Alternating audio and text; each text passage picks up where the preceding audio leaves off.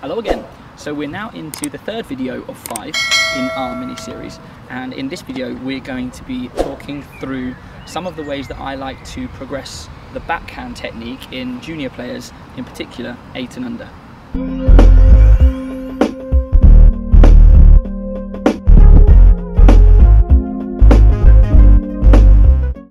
So let's get into my favourite backhand progressions. The progressions that I'll go through in this video will be pretty similar to the ones on the last video on the forehand. However, I will mention that beforehand, when using just the tennis ball with throwing and catching skills, I do encourage players, parents and coaches to ensure that we're catching and throwing with both our right and our left hands. This is really important for longer term development, making sure that players are capable on both sides of their body. Whether they have a single-handed backhand or a two-handed backhand, it'll be good for their future development.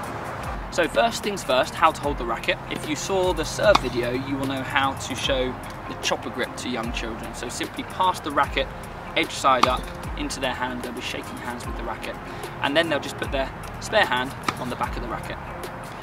Once they've got the right grip, we're going to start with our bounce taps like we saw on the forehand side. So choose each side of a line, facing forwards. The ball's going to come in, it's going to bounce, and we're looking to make contact in front of our shoes. So quite simple, bounce, tap, bounce, tap. You'll see that I'm not doing a big swing, it's just a push. Once they can do that comfortably, we'll see if they can move out to the side next. Move to the ball, bounce, tap, recover. Move to the ball, bounce, tap. Once they can do that again consistently, you can then start to introduce some rallying skills. So on to the next progression. Just like the forehand that we saw on the previous video, we're now introducing a side-on position.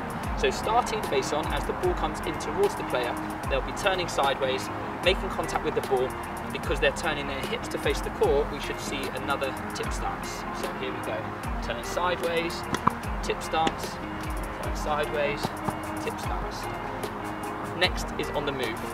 Out to the side, tip stance, out to the side, tip stance. Once they can do that comfortably, you'll then look into some rallies, and then we're going to introduce the follow through. So again, we call it the big nose on the forehand. There's no reason why we can't call it the big nose on the backhand. So to the side, big nose finish, to the side, big nose finish, and then we add movement.